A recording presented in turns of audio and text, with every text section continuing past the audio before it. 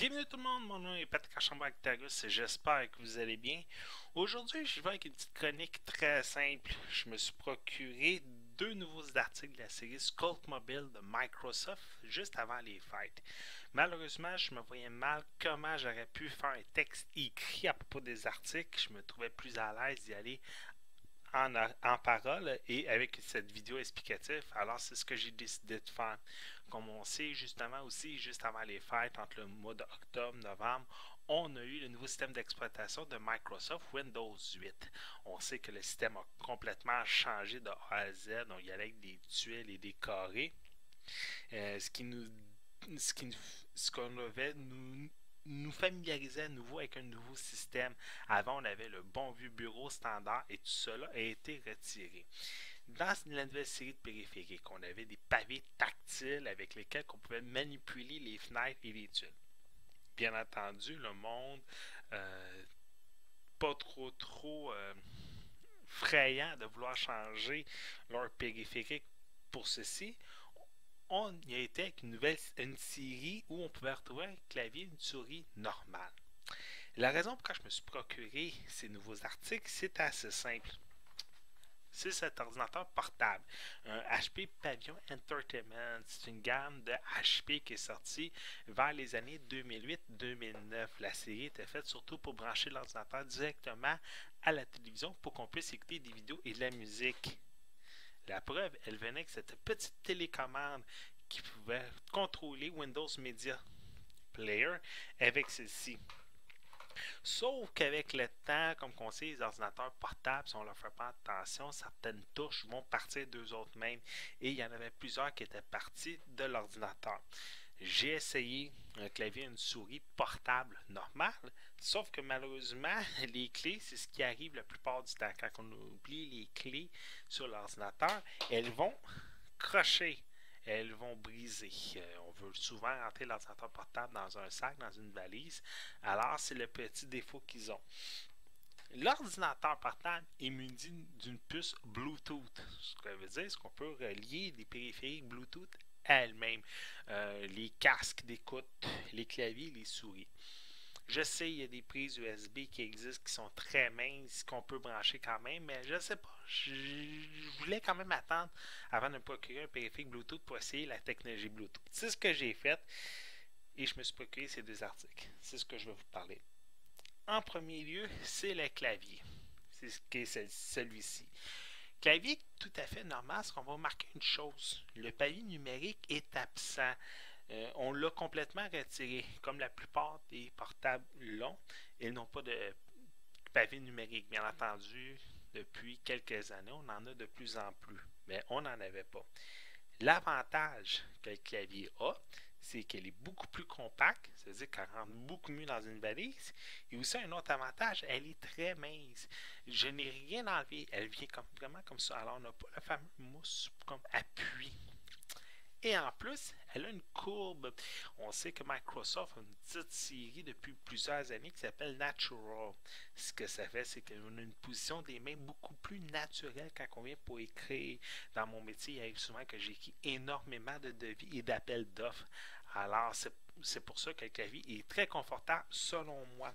Il est très silencieux, les touches sont très faciles à appuyer et sont plus doux qu'à l'habitude. Ce n'est pas des grosses touches comme qu'on a les claviers normaux, sont beaucoup plus minces et beaucoup plus rapprochés. Ça veut dire qu'on a beaucoup moins de chances d'avoir des graines de chips ou quoi que ce soit. Les joueurs savent de quoi que je parle. Bluetooth, comme j'ai dit, l'ordinateur va le détecter automatiquement. Il y a juste un seul défaut, on doit rentrer un code numérique. C'est l'exemple que je connais. J'ai une Ford Focus avec le système Sync de Microsoft. Alors, je dois brancher un cellulaire Bluetooth avec le système pour que le cellulaire soit reconnu. Pour le brancher, je dois rentrer un numéro de 6 chiffres.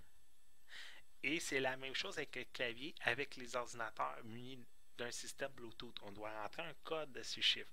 Sauf ça m'a pris plusieurs fois avant de le comprendre tout de suite. On doit appuyer sur la touche Enter quand on a fini d'appuyer le code. Alors, vous ne pouvez pas voir les touches que vous allez appuyer. Alors, c'est vraiment être sûr de bien composer le code. Et après ça, Enter. Le clavier va va se détecter automatiquement. Autre défaut, dès que l'ordinateur s'éteint, le clavier, on dirait, s'éteint automatiquement. Alors, on est obligé de rééteindre et de réallumer le clavier pour que la lumière verte s'allume et que l'ordinateur reconnaît automatiquement le clavier. J'ai pas de défaut à dire, c'est un très beau clavier justement pour les ordinateurs portables. Le deuxième élément, c'est ceci. C'est la fameuse série. C'est la fameuse souris, désolé, de Microsoft, également de la Sculpt Mobile Series. La souris est très mince, se rentre parfaitement dans la paume de la main et elle prend 2 batteries dehors. Ça, c'est peut-être le défaut. J'ai réussi à mettre la main sur une gamme de souris de Logitech qui ne prenait qu'une seule batterie dehors. Ce serait intéressant qu'on nous demande beaucoup moins de batterie ou qu'on aurait pu nous demander une batterie rechargeable, même une prise USB ou je sais pas quoi. Ça aurait été très pratique à essayer d'économiser le nombre de batteries parce qu'une souris, ça prend de la batterie comme ça se peut pas. Souvent après 1 an ou 2 ans d'usage, une batterie de souris peut t'offrir à peine 1 mois. Ce qui est étrange et nouveau après la nouvelle souris, c'est ce petit pavé qui est ici en plein milieu. Au lieu d'avoir la fameuse roulette qu'on a d'habitude et qui fait énormément de bruit quand elle est très sale, c'est ce fameux pavé. Et quand on y touche, on peut sentir une fameuse boule qui va nous permettre d'aller en vertical et en horizontal quand on fait la navigation sur Internet avec les fameuses barres de défilement. Comme on sait maintenant, il y a certaines pages Internet où les barres de défilement sont autant en horizontal qu'en vertical. Alors, ce pavé va nous permettre de faire ça. C'est aussi très pratique dans Windows 8 parce que les fameuses tuiles peuvent être élargies tout au long de votre fenêtre de navigation. Alors, c'est très pratique. Pas de grand défaut à dire sur la souris. Elle est détectée automatiquement par le système Bluetooth. On n'a pas obligé de rentrer le code. De toute façon, je vous pose qu'on aurait pu rentrer les numéros. Elle a été détectée automatiquement. C'est le premier qui a été détecté par l'ordinateur. Alors, pas de commentaires négatifs sur la série. Sérieusement, ils ont répondu très bien. J'ai pas eu de problème de synchronisation. Sur quoi que je me base, c'est simple. Je me base sur une souris qu'on nous vend d'habitude normalement. Dès qu'on achète un ordinateur, des fois, ils viennent avec des périphériques de base. Et c'est très inconfortable.